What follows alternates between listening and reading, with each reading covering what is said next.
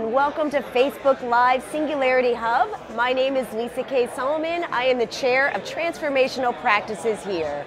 We are live at the Global Summit, and I'm so excited to introduce you to Dan Klein, who I will be having a conversation with about improvisational theater and the practices that we can all learn to be more creative and innovative in our lives. Dan, thank you so much for joining us. My pleasure, Lisa. Thanks for having me. Okay, so I'm sure that a lot of people, when I said improvisational theater, they might have thought of what's my line or some comedians that know how to do this. But you teach students and executives how to use improvisational practices in their everyday. Yeah. Can you tell us a little bit about your work? Sure. I think that there's actually a newer term for what I do, which is called applied improvisation. So some of the classes that I teach at Stanford are specifically in the theater department, teaching students how to get up on stage and perform made-up shows, made up on the spot with an ensemble, sometimes musicals, sometimes Shakespeare, and it's theater. But a lot of what I do, I teach in the business school, I teach in the D school, is about applying those improv techniques into other domains and helping people be more resilient, be more collaborative, be more open, and connecting with each other in a way that can help them come up with new ideas to solve new problems. That really seems like the practices that are so core to being innovative sometimes. A word we hear a lot, particularly here in Silicon Valley. We've got to be more innovative. But of course, being more innovative suggests that you need to start with a different frame of mind to be different. That's what I find, and I'm very excited and fortunate to get to be at Stanford now when things like the D School and teaching design thinking are so prevalent and have so much attention. And I really believe that in many ways, the improviser's mindset is what sets us up to be able to be more effective in all phases of design thinking and problem solving. I think the improviser's mindset has a few components. And the first one, the one I always start with, is reimagining failure.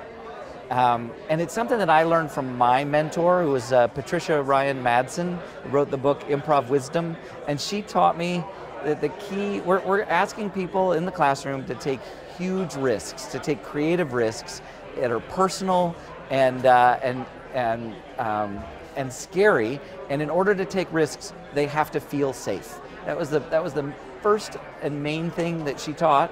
And I think everything else stems from that. So what I like to do in the classroom is make people feel safe in a number of different ways. One way you can make people feel safe is to lower the stakes.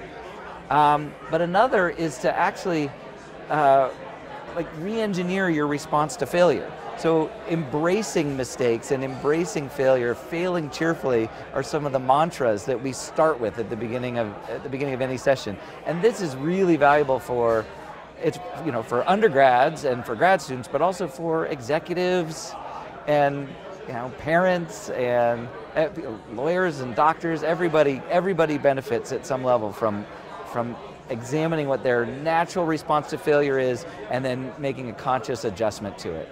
I've been privileged enough, Dan, to see that transformation when you've worked with executives, and you don't just say the words, you actually get them to feel it. That's you get them to physically embody it. Yeah, I mean, that's what it is. I have, it's kind of it's like a gift that I have that when they introduce me, they can say, well, Dan is a lecturer in the business school, but he's also a lecturer in the theater, and then that gives me permission to come in with say, I'm going to ask you to do something a little different. In the theater, we work with the body as the instrument, so let's try an experiment. And our natural physiological response to failure is fascinating. It's universal. It's like a cringe or a grimace or a flinch.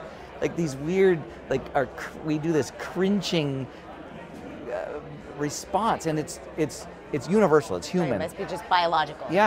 But my guess is that it's learned in some way, like that we're guarding ourselves from punishment of some kind, from judgment or punishment. And so I ask the students to do this experiment where when you mess up on a really low stakes task, when there's really nothing going on here, just if you mess up, celebrate by opening up.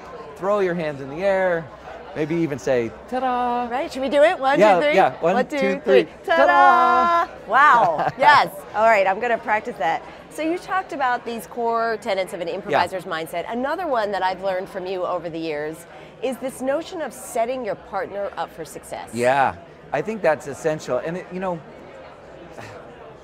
I don't always say it. I'm trying to figure out the best way to get at it, but I think that one of the other keys to creativity and actually to being fully present and in a sense like a holistic being approaching any problem is to take the ego out of it. Like your own sense of yourself is useful, but it's more destructive than not when we're trying to come up with something new.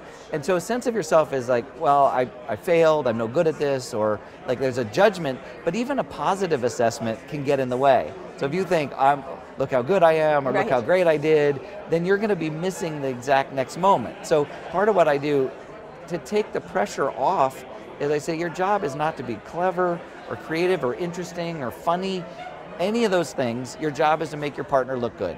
And people calm down when they realize, oh, that's easier. My job is to help them succeed, to give your partner a good time. People always wonder, like, what does it mean to be a good improviser? And Keith Johnstone, who's like the grandfather of improvisation, he said the real measure of a good improviser is someone who's fun to play with. Yes. And that's a huge, that is a revelation, because from the outside, we think that the great improviser is the one who we admire and is funny. So brilliant. It's the one that's fun to play with. And I've seen it over the course of years. Anyone might have a good show or a good moment in a show, but it's the improvisers that people want to have with them on stage that are magic. It's really a very interesting way to think about. I wonder from our listeners and viewers, think about who do I like to play with, and who do I play with at work? Yeah. And when I'm in that mode of play, how do I feel? And from my experience, it's that priming that sets us up to have better ideas, more expansive ideas, a larger number of ideas, and yet we don't start most meetings with play. No, it's weird. I mean, I guess maybe it's not that weird in that a lot of our education seems to be designed to teach the play out of us, to get us to be more orderly, to be more thoughtful and judgmental, and to plan ahead and to be discerning. And these are a lot of the skills that we actually, in a sense, we need some kind of education to teach us. But it also seems like they're sort of replacing that sense of play and spontaneity, that creative imagination, that spark that we need so critically to get really good things done. One of the quotes I heard at the Global Summit was that of Plato, who said that you can learn more in an hour of play than you can in a year of conversation. And so lately I've been thinking about what is the power of playful conversations to really accelerate learning and possibility. I want to talk about another area, Dan, that I know you focus on a lot. In fact, you ran a session here on, and that is story and story crafting. Yeah. And there was just standing room only. I mean, just electric energy coming out. Tell us a little bit about what that is. Well, I'll say the trick to getting a standing room only is to get a really small room. No, that was a really fun workshop, but what I've gotten to do in the past few years, along with my partner Michelle Darby, is teach a class at Stanford for the Stanford Storytelling Project, which is called Storycraft. And essentially it's sharing with students how to mine their own life for stories, because we all have stories, and we're all natural story makers. But to mine your life for stories and then craft them, arrange them, and put them together in the most effective way, and then stand up in front of an audience and share that story. Wow. And it's an incredibly powerful event. At the end of every quarter, we have a story night, and the students get up and they tell their stories. And they might be profound stories about life and death, or they might be trivial stories about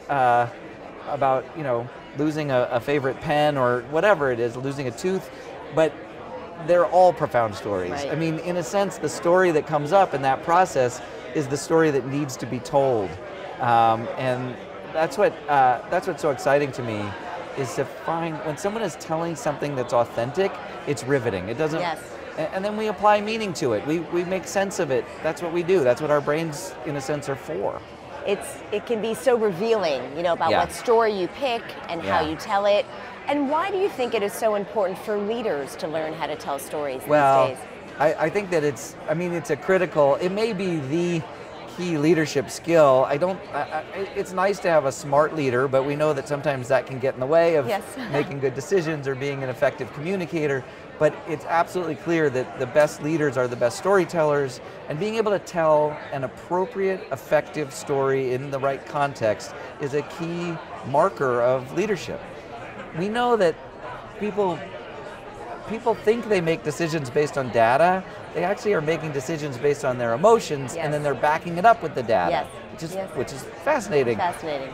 So the storytellers are the ones, you're basically able to tap into those emotions that'll help people make their decisions and still capture the data that'll help back it up.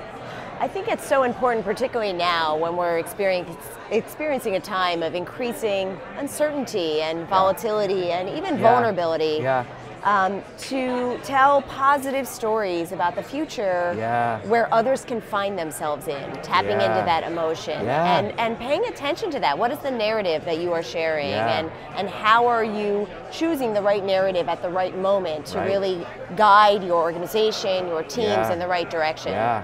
I think that really is the art of it, and there's a lot of people that do it instinctively, and I think that's wonderful. But one of the things I've noticed from doing these classes and working with lots of executive groups is that you can do it instinctively, but when you do it intentionally, you absolutely can unlock the same power that like a natural storyteller does. Yes. And in fact, the ones that do it instinctively are in a little bit of danger, because if they get a certain kind of feedback, they may start in on their stories. That's right. They start winging it. And then they might be missing the moment, right? Yes. So I think that the intentionality of bringing in some of these simple storytelling techniques ends up making a much more effective leadership, but also helps an organization meet their goals. What I like both about improv and storytelling, just like you were saying, is that they are in fact practices. There are practices that we can get intentional about learning, and practice suggests that it's not a one-time thing. That's right. It is over time towards mastery. I think you've got it exactly right. I realized a few years ago I got to work with Carol Dweck, who wrote Growth and the Growth Mindset, and then I realized that that's what Patricia Ryan Madsen was teaching us, was that if you have a fixed mindset about creativity, about storytelling, about your capacity in any domain, you may be limited in what you can do. But if you have a growth mindset, no matter where you start, you can always get better. And we have to be. So one of the classes I teach at Stanford is intermediate improv. And I tell my students that they are in the most accurately named improv class on campus, because beginning improv, we say beginning to lower the stakes for everyone. Say you don't need to know anything to come. And advanced improv, we say advanced because we have to stoke the egos of the students that are in it. Right. But in actuality, we're all intermediate improvisers, always, and that's how we should approach it. Well, Dan, I know that the most important thing in any practice is to just get started. That's right. So what is one piece of advice that you might give to our viewers about how they can get started in either of these practices, improv or storytelling? Well, I do, practice, practice, practice. I think that's essential. The number of resources available. I love telling people to jump into an improv class. Like literally go to a theater where they're teaching improv and take a beginning class. You don't have to have any intention of getting up on stage. You can have a secret desire to maybe someday have someone say, hey, you should be on stage. Yes. That's great, that's fine. But you don't have to have that goal. And go to an improv class and enjoy playing with compatriots who are discovering these ideas together with you. I also say practice telling stories. Like there's we don't just fall out of bed and all of a sudden are doing it at a mastery level, but that's okay. Right. We practice telling stories. I think that there's I think that the book Improv Wisdom that Patricia Ryan Madsen wrote is an amazing handbook for non-actors who want to take on more improvised life.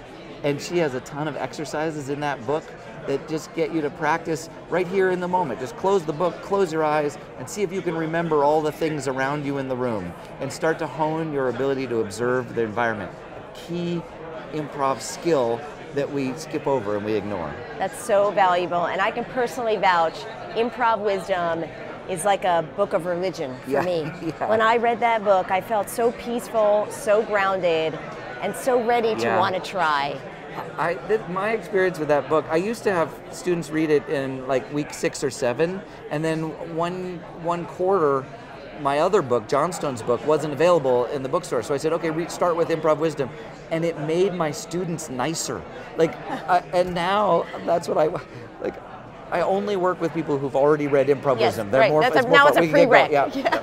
It's a prereq. Well, Dan, thank you so much for joining us today and sharing with us your wisdom, your passion for improv and story crafting, and really helping all of us learn how to be more collaborative, creative, and more future-oriented for what we want to bring to life. Oh, thank you, Lisa. It's always an honor to get to work with you. Thank you. Thank you.